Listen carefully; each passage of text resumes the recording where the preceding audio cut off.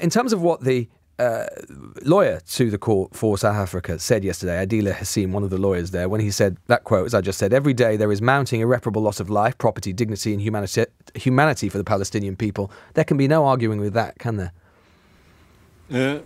I think the South African case is very sad because they've basically decided to become Hamas's lawyer. And I paid very close attention to what they said yesterday. And it's as if they mentioned Hamas just to tick the box, so to speak. They mentioned Hamas and they acknowledged that maybe Hamas did some bad things on October 7th. But the fact that there's a war going on between Israel and Hamas is totally forgotten. It's as if Israel is acting in a vacuum in Gaza, that Israel is not acting within the right of every country to self-defense. Well, but Mr. Regev, as you know, yes, of course Israel has a right to self-defense, but as you know, as a state, and particularly as a signatory to the convention, Israel does not have an unqualified right of self-defense. And what the South Africans are saying, and as you know, they are supported by other states around the world, what they're saying is the Iran and Syria, well, and other countries in the global south, and, you know, even your allies, including the United States and the United Kingdom, who have stood four square behind you in many ways, have expressed concerns about Israel's behaviour. We saw Lord Cameron, the Foreign Secretary, the other day, saying that he is worried that there may have been a contravention of international humanitarian law by your state in Israel. So this is the point. Of course you have a right to self-defense. The question is how you're prosecuting and using that right. And the accusation again from South Africa and others to you is that you are abusing that right.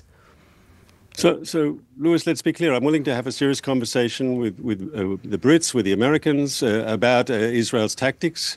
We're always willing to hear the thoughts of our friends and to engage, and can we do a better job? That's a good conversation to have, but that's not what the South Africans are doing.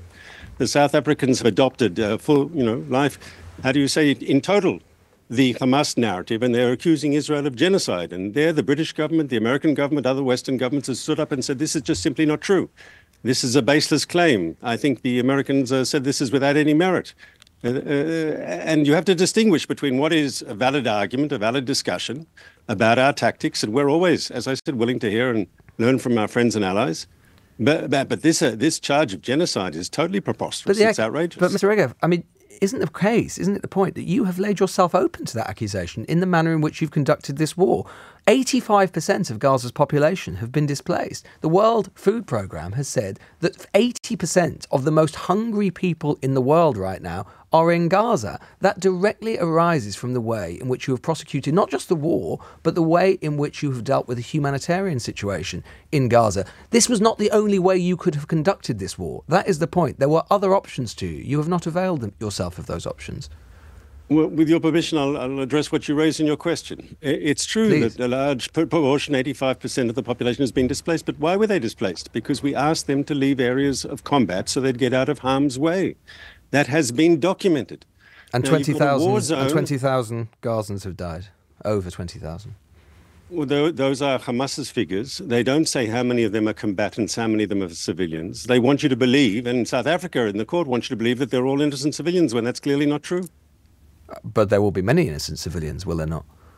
Well, can you name, Lewis, and you're a student of history, can you tell me one war in modern history where civilians haven't been caught up in the crossfire? No, but I can't. Are you not holding, not holding Israel to a standard that no one else is held to? No, I'm holding you to a standard that is that of a modern state, democratic state, and that is better than Hamas and better than others who would seek to attack Israel. And I can't think, I have to say, of a war in which 85% of a whole population have been displaced. I can't think of a war where over 100 journalists have been killed in only 3 months. I can't think of a war I can't think of a war, and that's from the American Committee to Protect Journalists figures, by the way. They're not my figures, and I can't think of a war. Lewis, but let's be clear.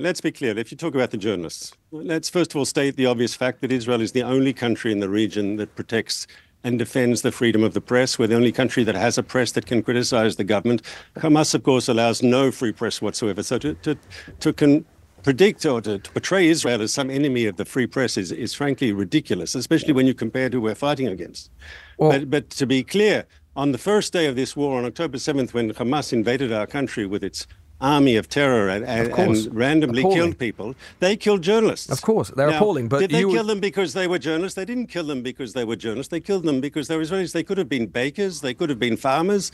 They could have been doctors. Hamas killed everyone indiscriminately. And that was completely appalling, and I would be the first one to say it. Nonetheless, we're talking about what has happened since, and of course, but to say that Israel is deliberately targeting Hamas propaganda, would you have you believe Israel deliberately targets journalists? That's just not true. I didn't suggest that you were deliberately targeting them, but what I am saying is that it is a mark of just how severe and how profound the situation in Gaza is that so many journalists have been killed in such a short period. More journalists have been killed in 3 months of Israel's war on Gaza than in all of World War II or the Vietnam War. In 2022, which is when the invasion happened, 15 journalists and media workers were killed in Ukraine. In the whole of 2022, over 100 have died in 3 months. That is, I mean, the journalists are just a small part of all of this, but that is a sign of just how profound and totalizing Israel's action against the civilian population of Gaza has been.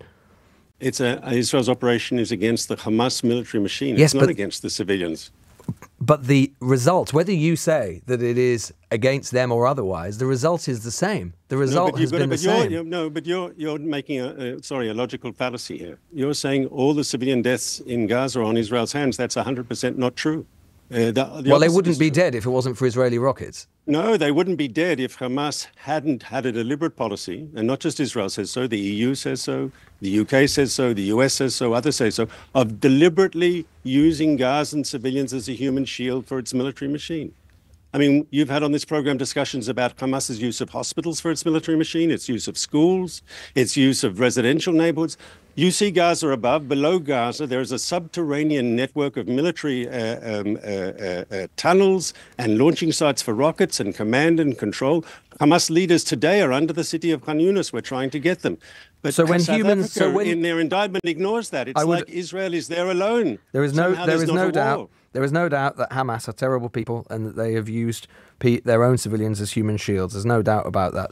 But you're saying, therefore, that when humans become human shields, that means they are just legitimate collateral damage in war, and you have no obligation to them at all. I never said that. That's the logical. That's your logical fallacy. That is what that is the logical inference of what you're saying. No. Well, so you have no whatsoever. But you're saying that if they've died, you're saying that if those civilians have died, it's as a result of the fact that Hamas have used them as human shields, despite the fact that obviously they've died as a result of your attacks, your rockets, and so on. So what is your moral obligation to those people? No, but when you say to me, when you throw to me the Hamas number that over 20,000 people have died, right? Well, the UN. It's clear they're not all civilians. It's clear they're not all civilians. Yeah. It's clear they're not all civilians.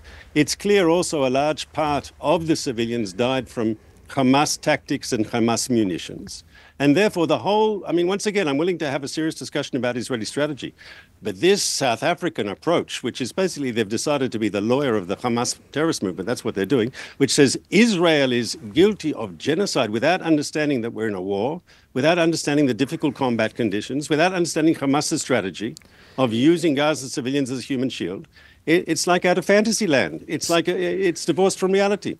If let's imagine a situation in which the ICJ decides that you are guilty of perpetrating a genocide. Would that make any difference to what Israel is doing? My understanding of the court system is it'll be maybe up to 2 or 3 years before we finally get a result from the court. But I have to tell you, there are questions raised, like people came to us and said, why are you testifying in the court? And raised questions, and we've decided to go. But let's be clear, the court contains judges who don't come from countries with independent judiciaries, where you can expect the judge. Then why are you a signatory to the convention if you do think the whole thing's a waste of time? We are, and that's why we're there in the end. I'm just raising questions that become relevant when looking at the court. I'd ask you a question. There's a Lebanese judge on the panel. I mean, if he voted against the indictment, who knows what could happen to him in Lebanon? Yes, there's all sorts of considerations that need to be thought about. So your signatory... We have a strong case. We're making that case today. I hope you have a chance to watch You're broadcasting now, and it's going on as we speak. But Indeed. I think Israel's case is very, very strong, and people who are independent-minded, who are legal scholars, and just normal people with a sense of justice will hear the Israeli side of this case and understand that the South African allegation is baseless. So, but to be clear, whenever it were to conclude, whether it's 2 years, 3 years' time, the Israeli government wouldn't accept what it said because you are suggesting that it is not a proper institution or that the process is flawed in some way. I never said that. So you would accept it? You would accept it? I just point, look, the whole UN system, as you know, and as the British government has said, there's institutional bias in the UN against Israel. Sounds, Mr. Regev, like it sounds like, Mr. Regev, you're just trying to discredit the institution in advance of anything it might say, which sounds like a sort of strategic decision for your government to do so. Lewis, it's not Mark Regev and the Israeli government who've talked about UN bias against Israel. Kofi Annan, a former Secretary General, admitted as much. Ban Ki-moon publicly addressed the issue. The trouble today is the current Secretary General, instead of combating institutional bias within his organization, seems to embrace it. If you think that your case is so strong, why do you feel the need to try and discredit the institution? Why wouldn't you just say, well, the ICJ will doubtless come down on our side because our case is strong enough and it will clearly be compelling? Because I'm aware of the institutional bias in the UN. I mean, you have all these votes in the United Nations where these automatic majorities against Israel. It happens almost routinely. Well, perhaps that's because world opinion is not on your side. The UK government has spoken publicly about the issue of bias in UN institutions. It's not new. To deny that is to deny reality.